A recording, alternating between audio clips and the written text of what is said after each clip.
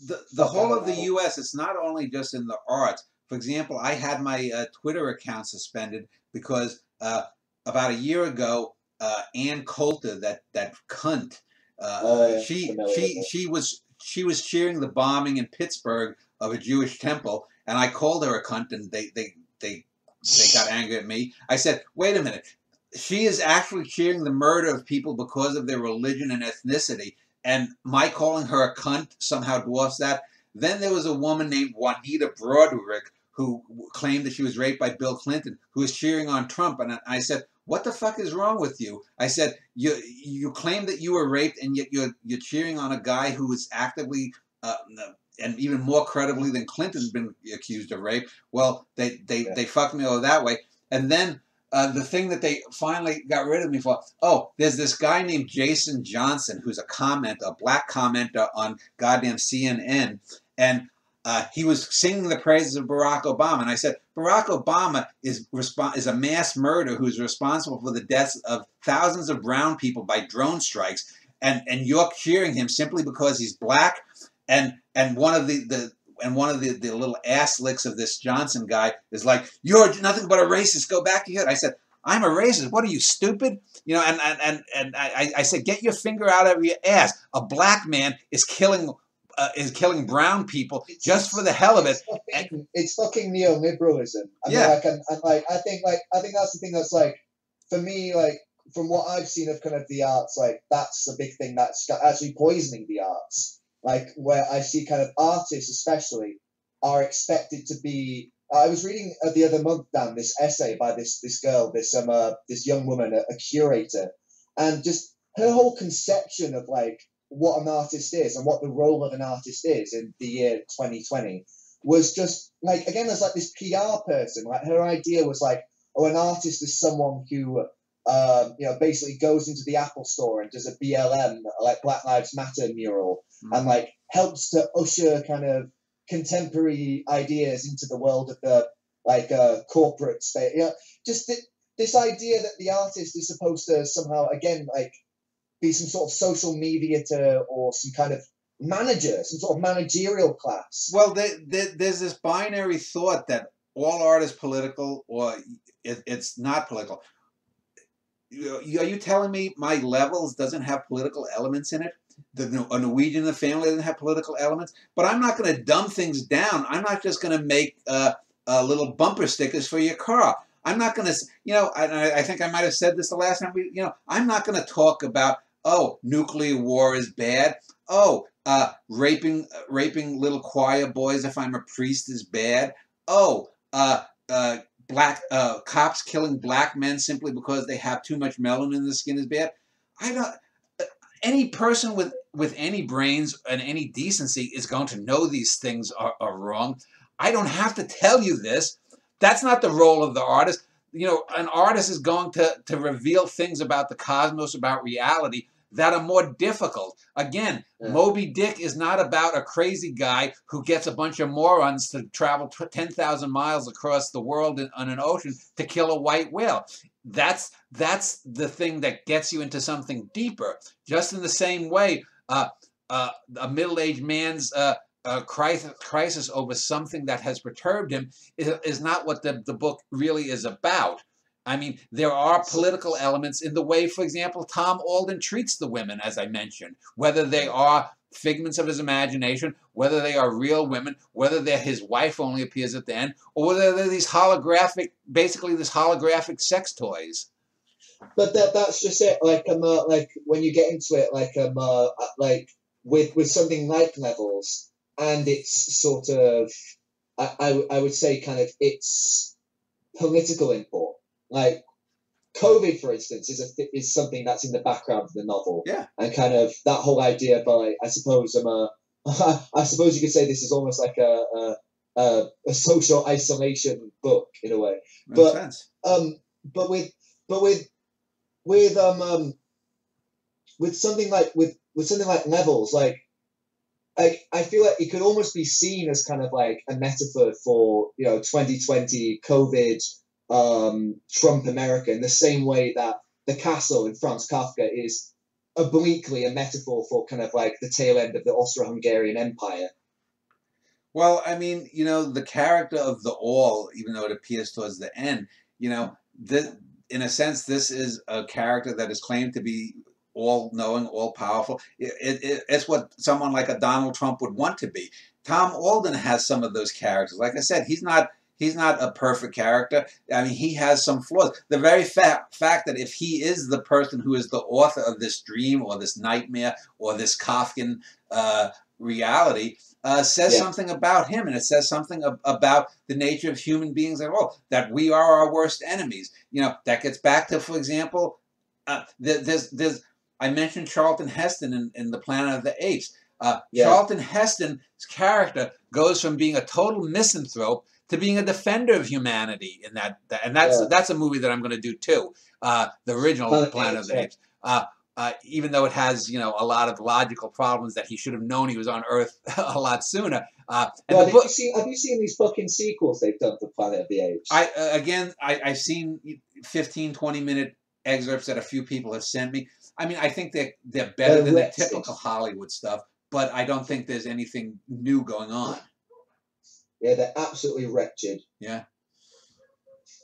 I mean, but with again, I don't have to. I'm never going to talk down to you. I'm going to assume that you or any other viewer of my art or any art is intelligent, and we can have a disagreement. You can talk about this painter or that filmmaker, and we can disagree about Apocalypse Now, or we could disagree about someone was arguing on their Quora, who's a better actor, Harrison Ford or Robert De Niro, and I'm like, are you fucking kidding me?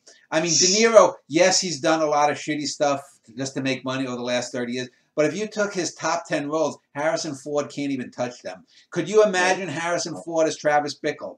Could you imagine Harrison Ford as Rupert Pupkin? I mean, give me a break. Could you imagine Harrison Ford in a movie like 1900, the Italian film by what's his name? The name slips my mind. The guy who did, the name slips my mind, but it's ridiculous. And I'm not saying Harrison Ford is a bad actor. He's just not a great actor. He's not a great actor. He's better than Tom Cruise. He's better than Leonardo DiCaprio. He's better than, Keanu Reeves, but he's not a great actor. He's given some good, solid performances. The film he did with Polanski, where his wife is kidnapped or whatnot, is bad. Someone like Liam Neeson is another one of these actors, like Ford, who's just stiff. Liam Neeson is always Liam Neeson. Harrison Ford is always Harrison Ford. Say what you will about De Niro, but he had that chameleon-like quality. Travis Bickle is not Rupert Pupkin. They're totally different. Yeah.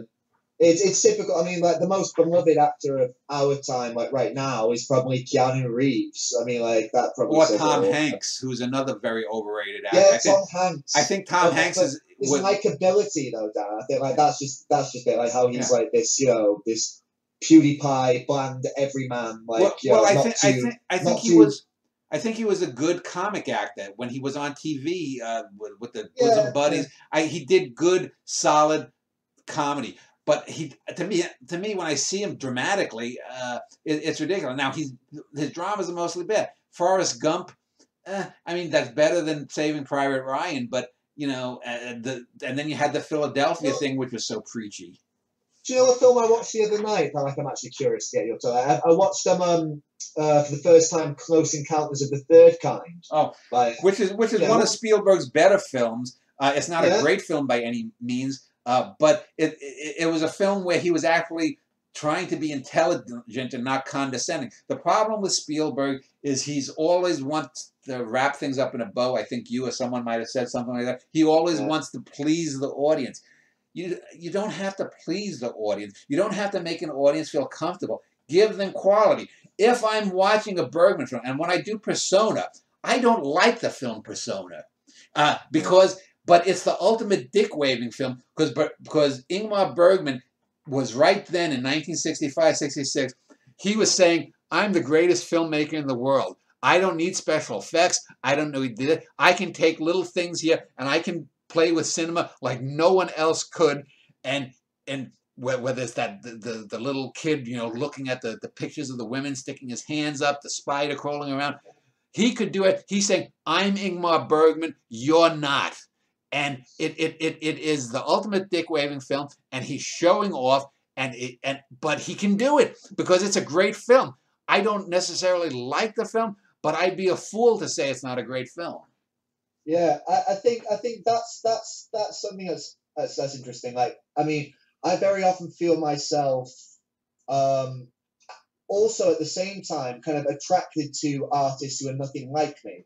Do you ever find this? Like I feel myself kind of drawn to certain creators and their approach precisely because it's so diametrically opposed to my own.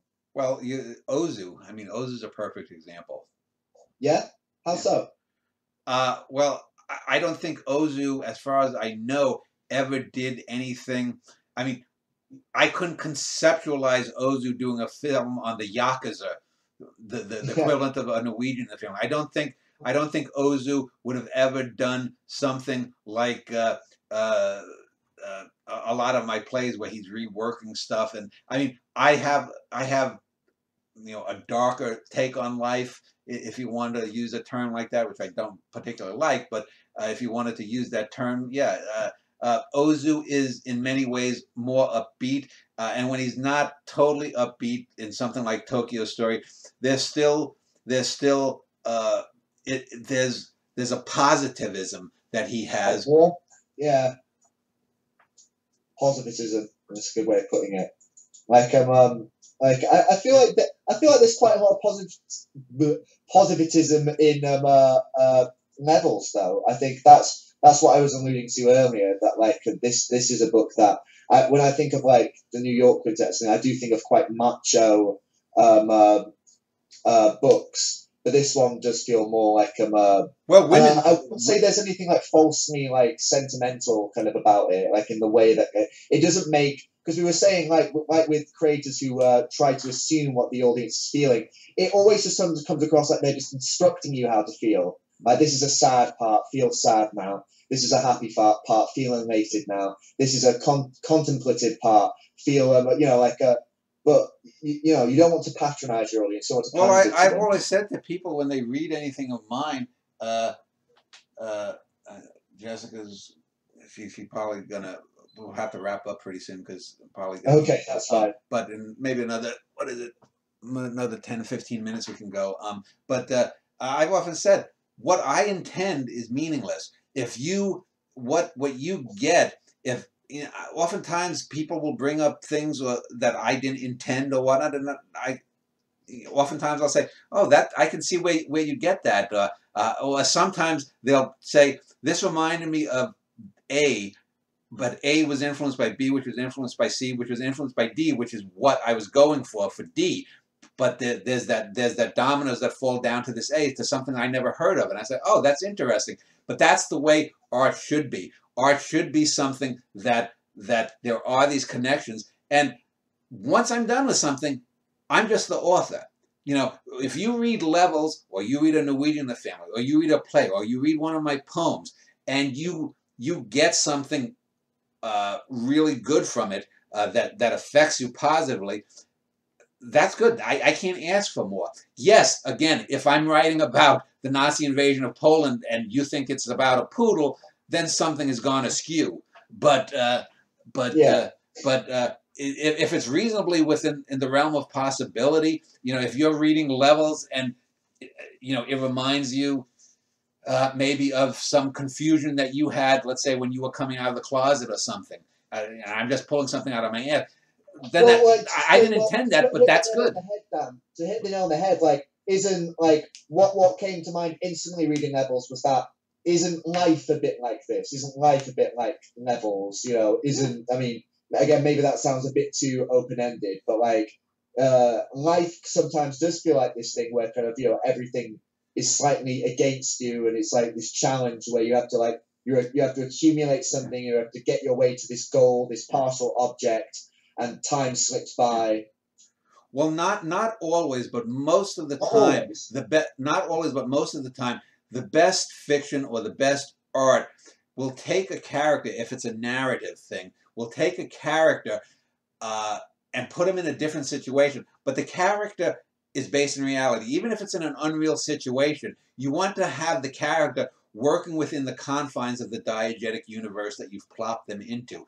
You don't want to have, if I have Big Frank Concetto, and I do, and in this book that I'm going to do that's going to end the Maravelli saga, I have a flashback to him, and we find out that Big Frank was really, supporting charities, and he really didn't care. And I totally undercut that character and try to shoehorn him into something for some reason.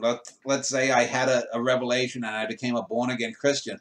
That would totally, and I wouldn't, even if I did become a born-again Christian, which I won't, but even if I did, I would never violate my own tenets of my universe. Big Frank is a nasty piece of work, and he's always going to be a nasty piece of work because that's what he has to be to make the art that I put him in work. You can't take, for example, Uncle Billy from It's a Wonderful Life and plop him into a Godzilla movie. It's not going to work. I'll hit you with some short and sweet questions, blast through some before we wrap up. Down. Okay. Would you ever consider in the future making a horror novel, a horror book? I thought about doing a genre kind of thing. It would have to be something that went beyond the horror genre, in the same way that the Super 7 went beyond a spy book, and the way that Edge of the Shown and the levels go beyond sci-fi, because I don't want to do something that's been done before. So if for example, I had an idea with some kind of creature like the All, but the All was some negative creature, maybe I'd do that. But it would have to be something that would come to me. I'm not going to just... I can't see myself, at least now, I don't have any idea that I would do a horror novel. The closest thing to a genre book, again, would be maybe doing the World War II book, but it wouldn't be like other World War II stuff. What do you think, kind of a more sort of general question, but what do you think COVID's overall impact on kind of the arts is going to be, from 2021 on? There'll be a lot of preachiness early on, and probably the best stuff, excluding myself, it'll take decades to sort out. Just like, when you look at, for example, some of the best war films of World War II, they weren't the ones that came out during World War II or afterwards. They came out 20 or so years later, in the late 60s, early 70s. So, and what particularly will happen with it, I can't say. But it's going to take some time to sort out, because now most of the art that's created is going to be anti-Trump bullshit, and Trump is going to be a footnote in history. Well, my next question was going to be rather, can we expect a Trump novel from Dan Schneider? No, he's not worth it. I mean, I can't see anything interesting in him. That he's a bumper sticker. He's not really worthy of any artistic consideration, in my estimation. He's not a worthwhile fictional character. Richard Nixon is a different story, and I touched upon Nixon in there. Nixon actually has some depth. He was a twisted character, but Trump is basically just an overgrown baby shitting in his diapers. So, yeah, I mean, what are your kind of thoughts on kind of the films that have come out this year, kind of the sort of big award-nominated films like Parasite and all these things? Haven't seen any of them. The Shape of Water, have you seen that? That's based on a book, isn't it? I think I might have read the book. No, not in this case. No, I'm talking.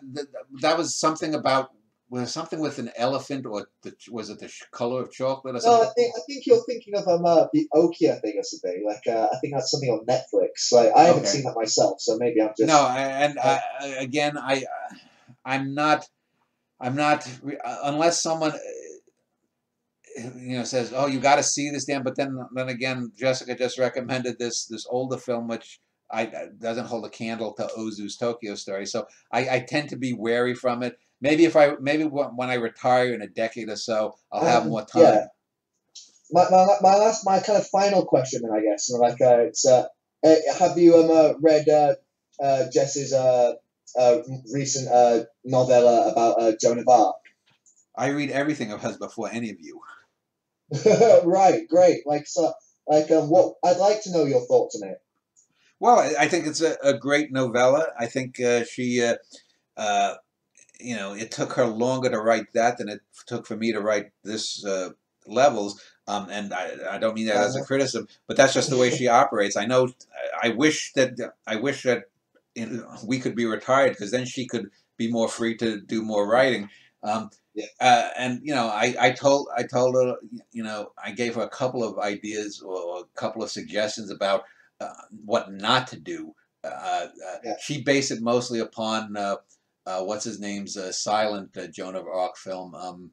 What's his name? The guy who did Vampire, Carl Theodor Dreyer's Joan of Arc film. Yeah. And yeah, that's a good example though of something I would never write, because I don't have any religious sense. Not that Jessica is religious, but I you know, if I couldn't see myself doing Joan of Arc as a figure, because she's so attached to that. Unless I would take her as being someone who is clinically psychotic. It's a very peculiar kind of religious sort of sensibility, though. Yeah, and the moments that she chooses are very good, and the fact that she calls her Jean rather than Joan, it has a Bresson kind of quality to it. Yeah. Like that's like do you like I know she hasn't read Neville's herself. Like, are you anxious for her to read it? She's gonna do what she's gonna do. She, you know, yeah, I don't have time. You shit out a novel every 3 weeks, and you shit out plays every 3 days. You know, and so she'll read it when she reads it, and you know, I've told her that her character is the key to the book and whatnot. Someday she'll read it, and then she'll complain about this or that, because she hates Jessica Wagner, that character. You know, I'm not like that cunt. I don't talk like this. You know, so. Well, you portray her so flatteringly, so you know. Yeah, well, yeah, I know, but she'll read it eventually. She hasn't read. I don't think she's read any of my work since A Norwegian in the Family. Let me think. Well, she's read a few of the plays, but Ludovico technique, like you know, get the pincers out. Yeah, but she'll do what she's going to do what she's going to do, and you know that's fine, as long as she's producing and whatnot. It's difficult to keep her from imploding, because she's very much more affected by things than I am. She's into that Enneagram stuff, and I'm not. She's into all of this stuff, and then when she finds out or something that I saw something about, like I mentioned, this woman that is plotting out the book and whatnot. You know, she hates all these women. You know, well, how could you be with them? I said, well, I didn't know you were out there. And when I was 25, you were 13 or 14, you know, so it's like, you know, I had to be in my 30s before I could even if I met you, that I wouldn't be arrested for pedophilia. So, love. Well, you know, it's always the same, isn't it? It's all, domestic bliss.